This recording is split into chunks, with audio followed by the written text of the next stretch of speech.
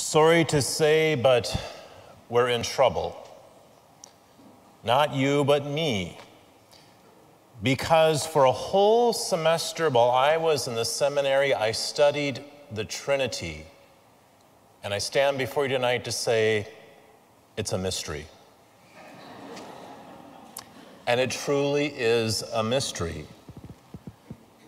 But perhaps I probably shouldn't feel so bad, because there is a story told about St. Augustine, who was a brilliant philosopher and a theologian. And he preoccupied himself with this doctrine of the Trinity. He wanted so much to be able to understand it, to be able to explain it to people logically. And one day, as he was walking along the seashore and reflecting on this matter, he happened to see a little tiny child there. And the little tiny child began to dig a hole into the sand, and then with a little tiny cup, he would run to the sea, he would grab a little cup of water, he would bring it back to the hole, and he would dump it in it. Back and forth he would go, back and forth, back and forth. And Augustine, he was so perplexed by this child and what he was doing that he approached the child and he said, What are you trying to do? And the child simply explained that he was trying to empty the sea into this little tiny hole. St. Augustine said, well, that's nearly impossible to do. And the child looked into his eyes and he said, and your small little brain trying to comprehend the immensity of God. And the child disappeared. That child was Christ, trying to tell Augustine that our minds aren't capable of completely understanding this mystery of the Trinity. That doctrine of that inner relationship of the Father, the Son, and the Holy Spirit in such a way that they're fully and equally God.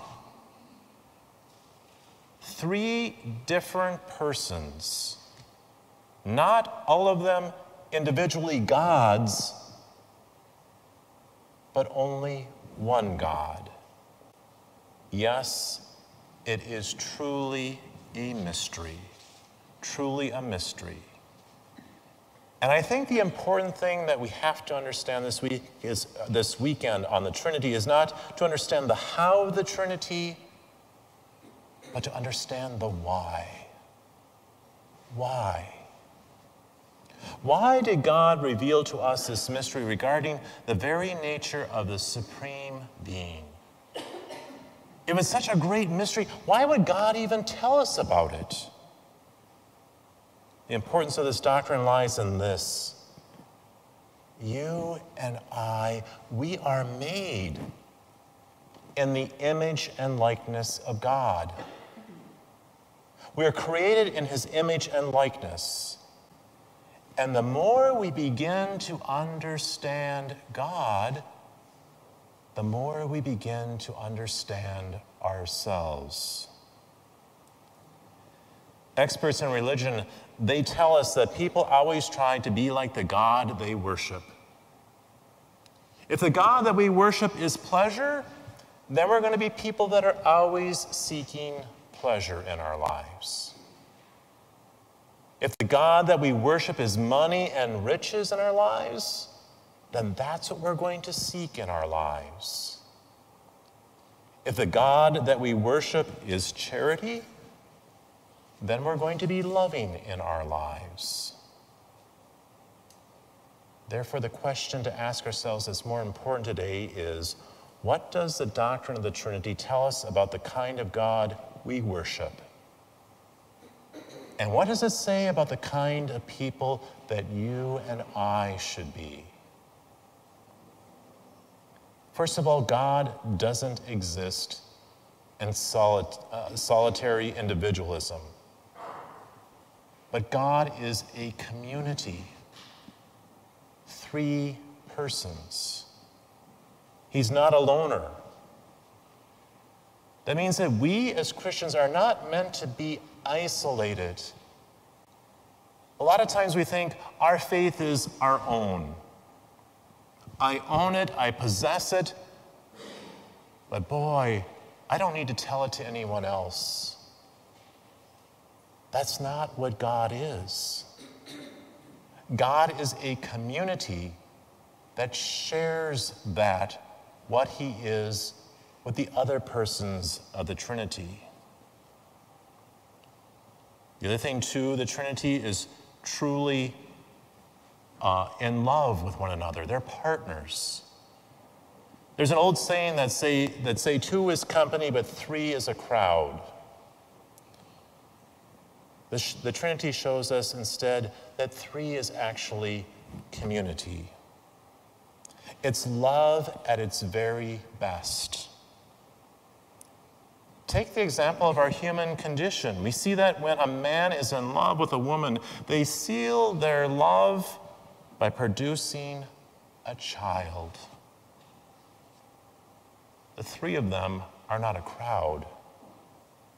The three of them are now a family.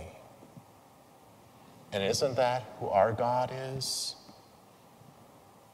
We're made in God's image and likeness.